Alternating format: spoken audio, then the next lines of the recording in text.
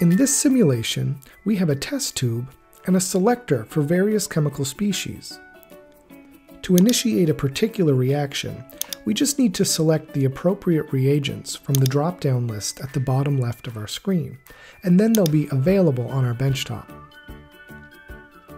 To select a particular reagent, click on it, and then click on the test tube.